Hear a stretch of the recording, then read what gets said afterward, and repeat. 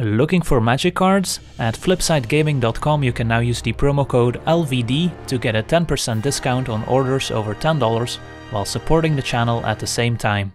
Hello and welcome to another Magic Arena gameplay video.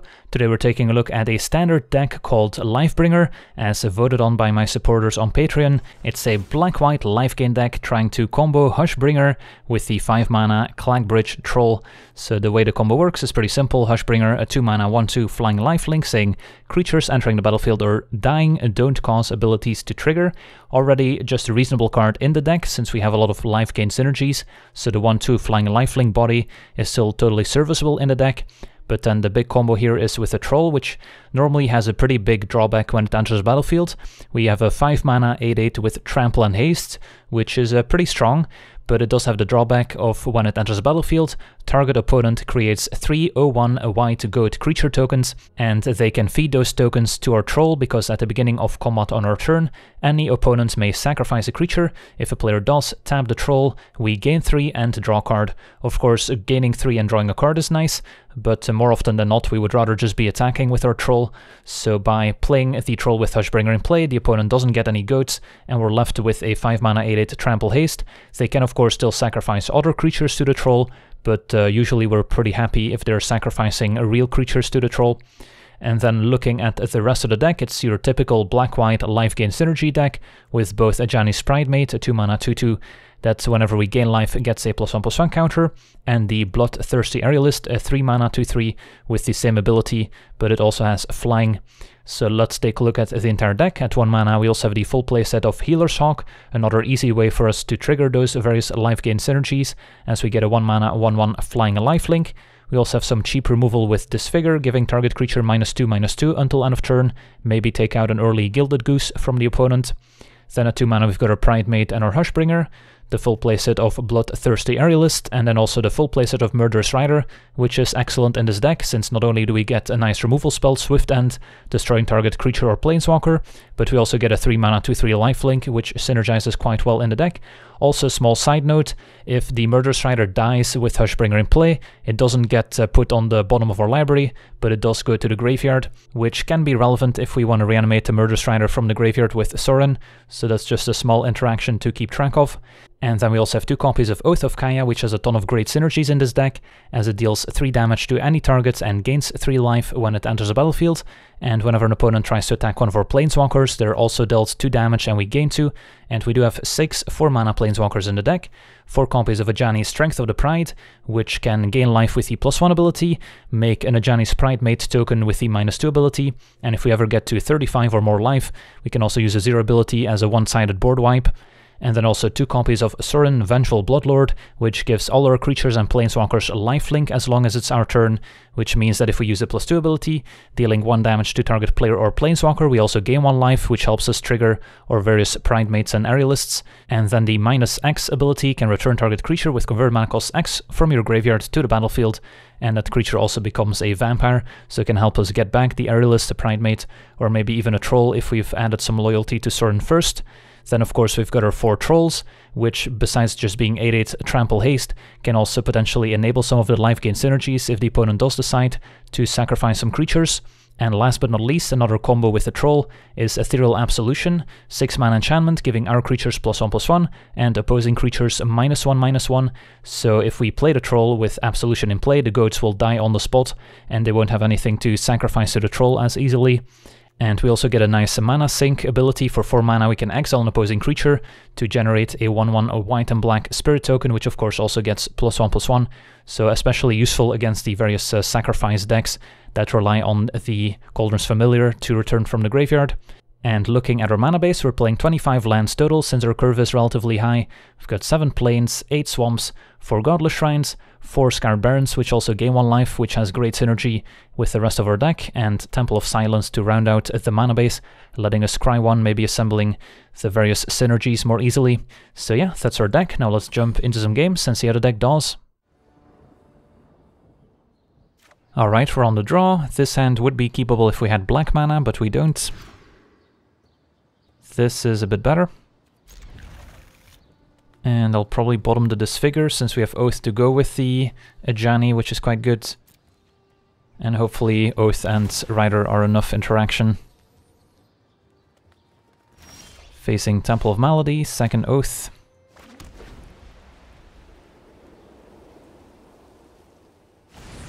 And a Falmar Knight, so looks like a black-green adventure deck.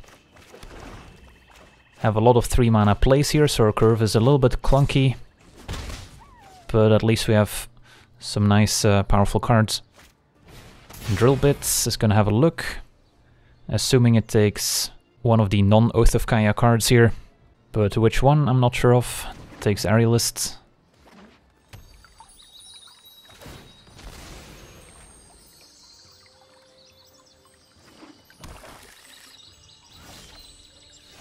Alright, so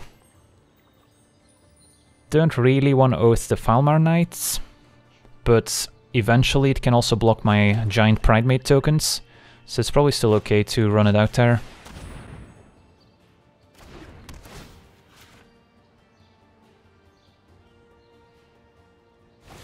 Disfigure their own knight so we don't gain the life from Oath.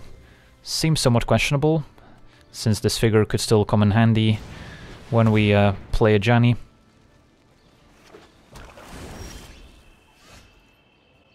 And yeah, we'll just play a Janny now, make a token.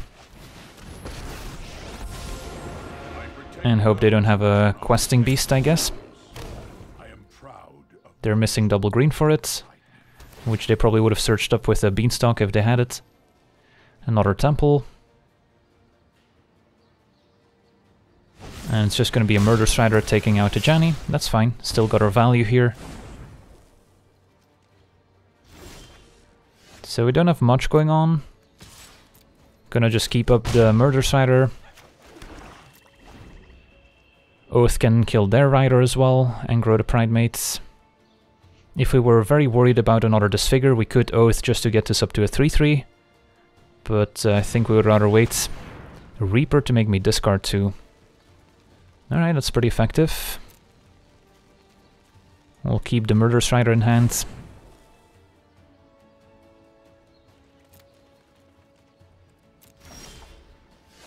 Can play the Hushbringer.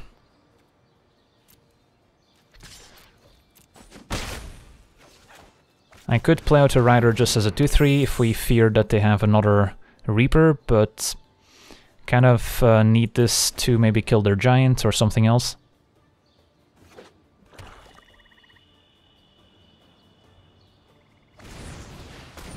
They have another Giant, so 1 card remaining, but plenty of creatures in Adventure.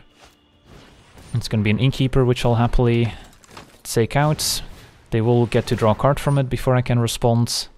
Not much we can do there, but we'll Swift End Innkeeper.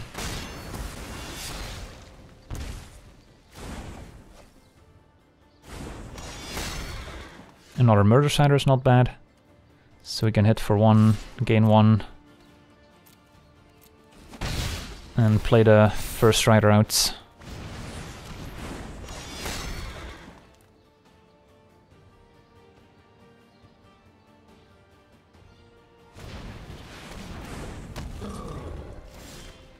There's our Troll, perfect. So a nice 8/8 that doesn't make any goats.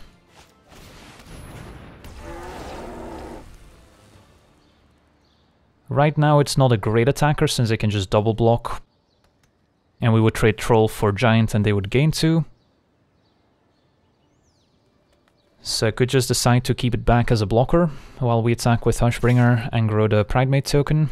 And then maybe next turn with the Swift End we can open up a better attack, because then if they attempt to double block and they still have a 7/7 Beanstalk, we can potentially punish that play. They do have land 8. And it's going to be another Beanstalk. And a Swordmaster to drain for 1. Alright, so now I'm probably okay trading Troll for Beanstalk. Troll also tramples, so if they single block I could still decide to murder a Rider, Swift End the blocker to get in 8 damage if that's what we want. They could also decide to sacrifice a Rider, but they are not going to. So these two attack. So do we want to get in 8 damage, or do we want to kill the other giants? Getting in 8 might actually be worth it here, since we have these 2 flyers that can maybe finish the job. So let's try.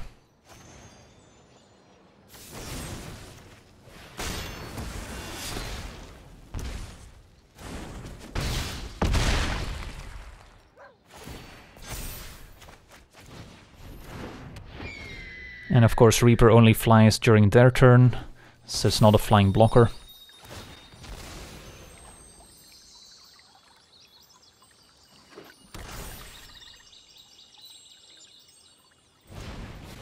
Flanks an intruder, making some bears.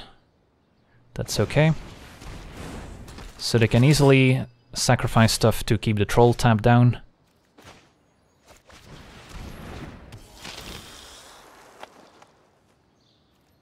No sacrifice for the troll makes sense. Just hit for 2. Opponent's at 2. We've got a nice big aerialist now. And our Pridemate token is soon gonna catch up to the beanstalk. And our opponent's just gonna go out in style, shocking in an overgrown tomb. Alright, sweet. On to the next one. Alright, we're on the play with bit of a slow hand, but it's got double trolls, so the late game could be quite strong. We'll try it. Probably lead with Temple, keeping the Barons to go with Aerialists. Do I want another one? I kind of do, but we also need more lands for these trolls. So I think I'll bottom it for now. Also finding a Lifegain card to start growing the Aerialists would be useful. Of course, a troll can also eventually get there. So for now we'll play a Timed Godless Shrine, turn 3 Aerialists, and then turn 4 play Barons to grow the Aerialists. Opponent with Opts. Do have Disfigure at the ready, but they might not be playing many creatures, who knows. Could still be the Flash deck, I guess. In which case Disfigure can take out a Cutthroat or maybe a Sailor. Teamer instead. Another Aerialist to draw. Maybe trying to keep up Stomp from Bone Crusher, which doesn't kill Aerialists. Or it could be a Counterspell or a Growth Spiral. I guess now it's more likely to be Teamer Reclamation. So yeah, this could be a tough matchup. If they get the Reclamation in play early, they can definitely do bigger and better things before we manage to kill them.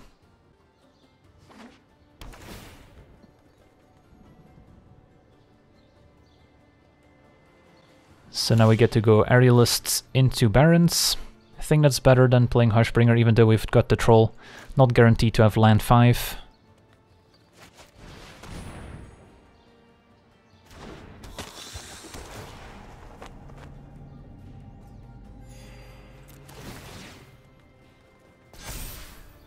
And the Hushbringer being a 1/2 is also more vulnerable when it comes to Flame Sweeps and Bone Crusher Giants. Alright, so opponent had a turn 2 Spiral, but no turn 3 Reclamation at least. It may be because they only had tap lands and they're gonna play it now. Or they just don't have it. Alright. Well, Troll is still a valid play, even without Hushbringer in play. So it seems worth it. And if I get to gain life, I still grow the Aerialists, and otherwise they're taking 8.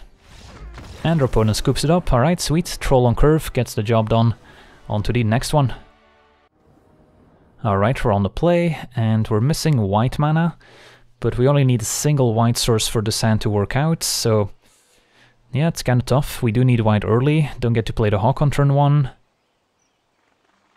but I do get to play Aerialist on 3, and we have access to Riders, so I think we'll keep. But definitely would have been an exceptional hand with white mana. Going turn 1 Hawk, turn 2 Pridemate, turn 3 Aerialist is kind of the dream curve.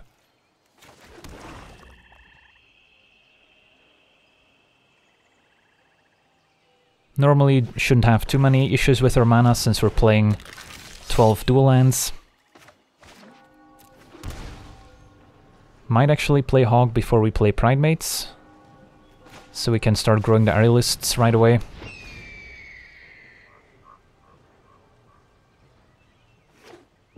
Red black. Take 2.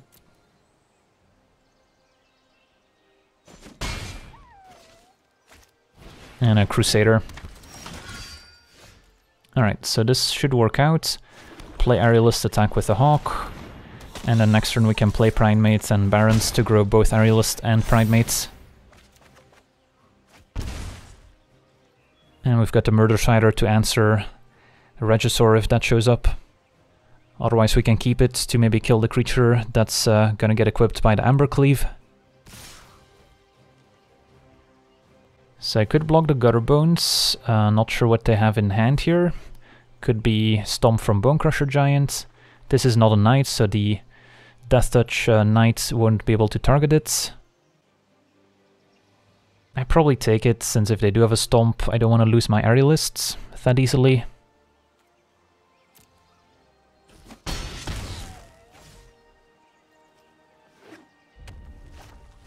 There's a Regisaur. So now I'm probably forced to Murder Strider the Regisaur. Can wait until they discard a card first. And then I probably save the Barons until I have an extra Aerialist in play. So for now we will just attack for 4.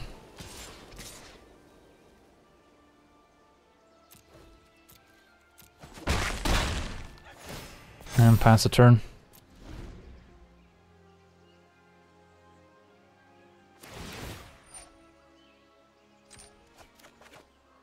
Another Murder Strider. So we've got some good removal.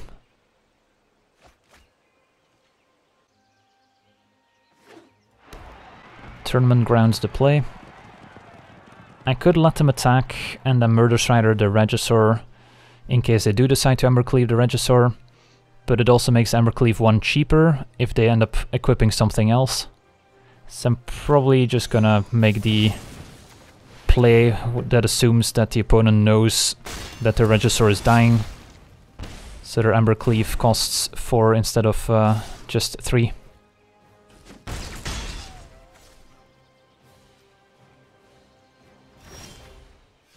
Alright. So we've got a lot of options. Could just go Aerialist and Pridemates attack.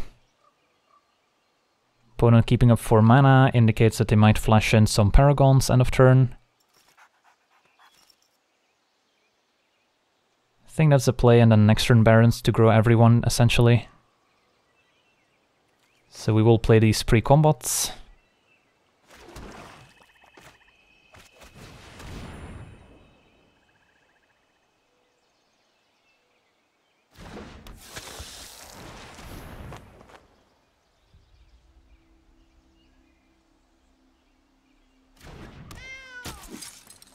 Could also decide to hang back with the 4-5 Aerialists in case we need to make some blocks. Because of course Embercleave is still a pretty big threat. Yeah, I guess we'll try that. And they're just gonna stomp the Hawk, so the stomp is what they had when they attacked with the Gutterbones into the Aerialist. And there's a Paragon. Alright. So I've got some decent blockers.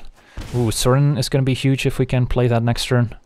So ideally they don't attack me, but if they have Embercleave or more Paragons, they can probably get in there. It's going to be a Fervent Champion.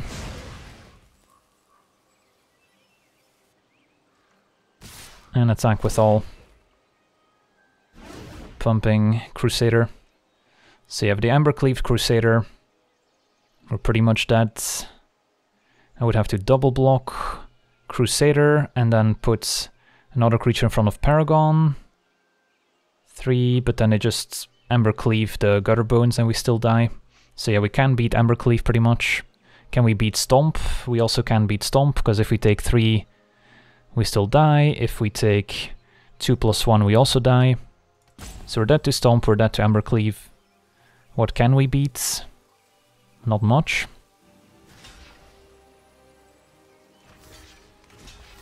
So these are kind of the obvious blocks. Another Paragon, alright, that's not too bad.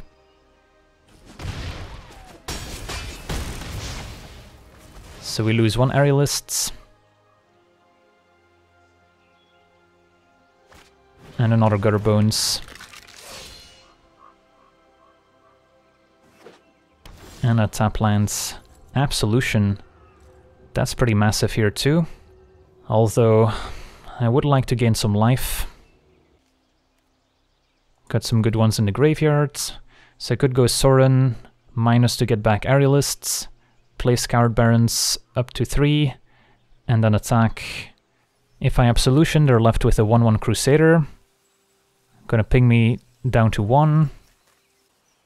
I think we Sorin.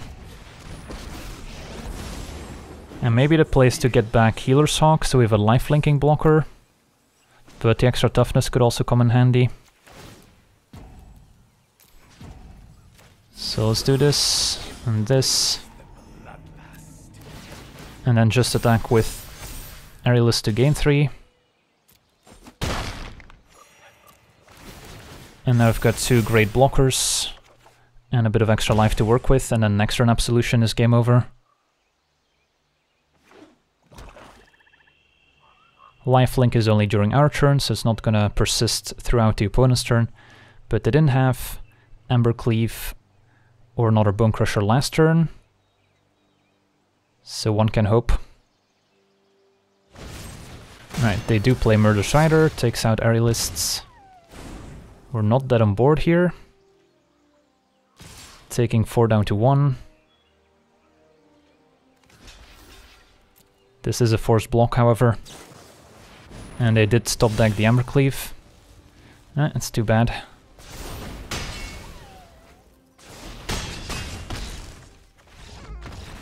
So playing Absolution, how would that have worked?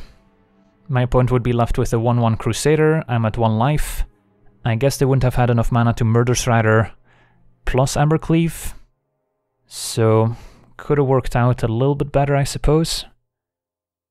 This play worked out better if they top decked Bone Crusher Giants, but they probably had 4 Embercleaves versus only 3 Bone Crusher Giants. So maybe going for the Absolution, which plays better around Embercleave, was better. Yeah, close game. On to the next one. Alright, we're on the play, and we've got a keeper. Turn 2 Hushbringer, turn 3 Aerialists, and hopefully we can start growing the Aerialists with Hushbringers and Oath of Chaos. Turn 1 Innkeeper definitely could be problematic. So some sort of adventure deck. And it's the red-green variety. Stomp takes out Hushbringer. Alright, so we could Aerialist first. And then wait on killing the Innkeeper until we have more of these in play, so we start growing them with Oath, or we can take out Innkeeper right away. Don't like my opponent drawing extra cards, but I also want to get a bit of a board presence going. So I'll probably still run out Aerialist. Don't know if we're going to play the second Aerialist before we Oath or after. But we'll try this for now.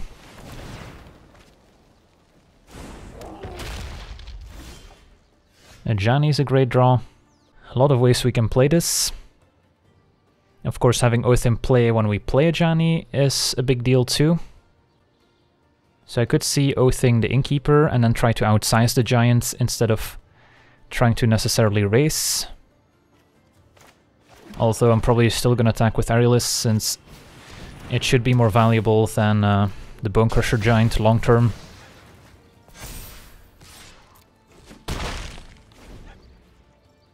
And then if we draw land 5, we can Pridemate plus Aerialist before we Ajani. Otherwise we could Ajani first. Another Innkeeper. And a Lovestruck Beast just to draw a card and put a 5/5 in play. And there's a Troll, but Hushbringer's gone. So probably Ajani make a token, and then if they attack Ajani, the Oath triggers. And we've got a 3/3 blocker that can trade off for the Bone Crusher Giant. And otherwise it just soaks up some damage and leaves a bigger token behind. Seems okay.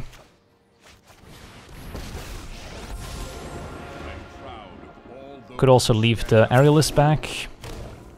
I guess it's still fine. Because Aerialist has a profitable block on the Giants if they attack a Ajani.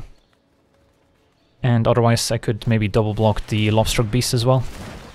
Opponent with the Great Henge is pretty strong here. And another stomp on the token, that's unfortunate. So probably just see the Beast attack Ajani now. We get to eat a Bone Crusher Giant for free at least. If they just attacked with a Lobstruck Beast, I could have maybe chumped it to keep Ajani alive, which could have still been a reasonable play. Alright, so now what? Probably play Prime Maiden Aerialist first, in the hopes of finding a way to gain life. And next turn...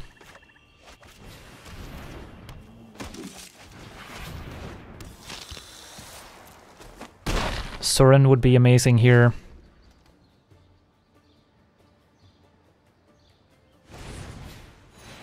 Another Ajani would be quite good.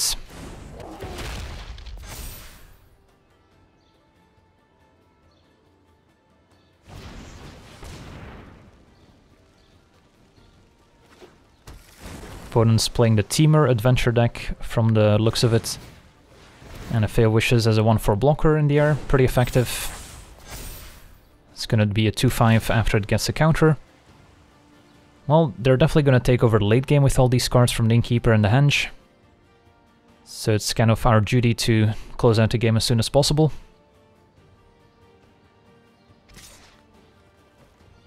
Take 5. Oath is great. So we can Oath, taking out probably the Innkeeper. Get a nice big Aerialist. Could also Oath on the Fae of Wishes, so that if they block my Aerialists, it dies, but my opponent probably doesn't mind. Or we could just play the Troll anyway.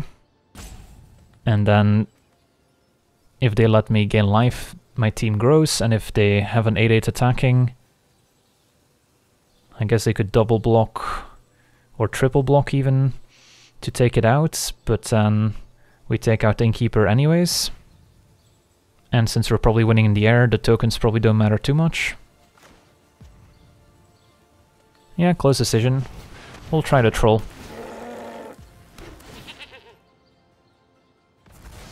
So we do gain the life and draw the card. Hit for 5. Opponent, of course, gains 2 per turn thanks to the Great Henge. So they've got some life to work with. Ooh, Lucky Clover. So, double Lucky Clover. I'm not gonna like this. They might have a Brazen Borrower to bounce my entire team. It's gonna be a free Beanstalk Giant, essentially. Getting 3 untapped lands first.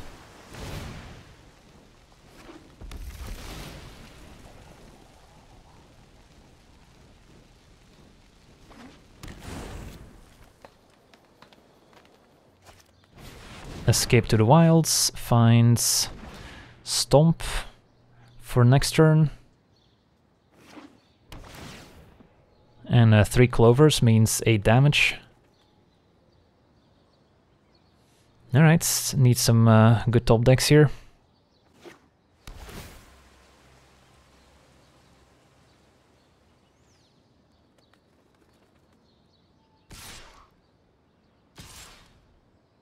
Opponent attacks for 10. Yeah, we'll probably take it, since we probably have to kill them next turn anyway.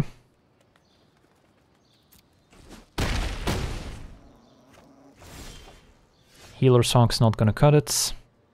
I don't think there's a huge reason to Oath of Kaya the Innkeeper right now. Might as well wait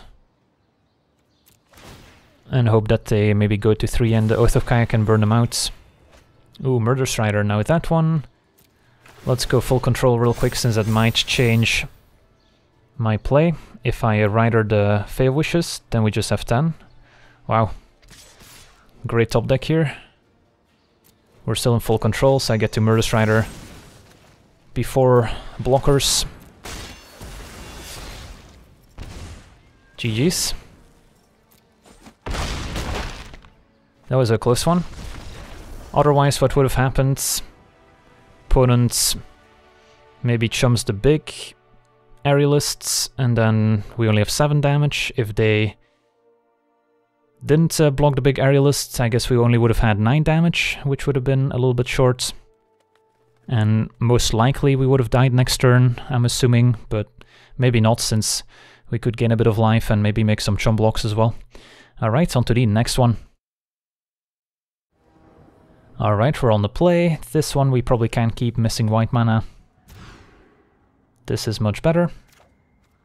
And probably bottom the aerialists since we're missing double black, and we've got the Pridemate to kinda replace the aerialists.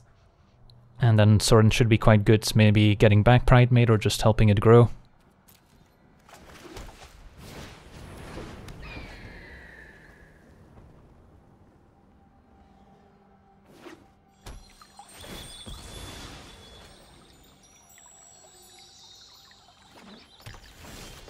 Alright, another Pridemate is great.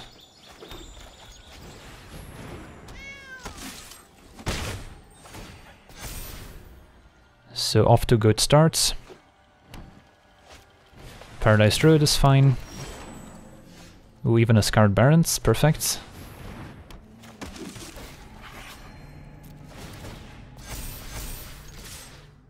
Hit for 5. Gonna have a 5/5 Pridemates and a 4/4 Pridemates. And next turn Sorin can make them even bigger, as we get to deal 1 damage before attacking.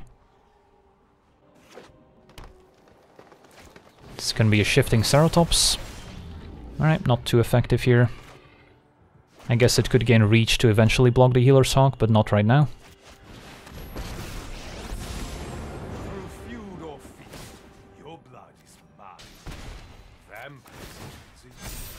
And I don't think we need to trade a Pridemates for the Ceratops, even though we could.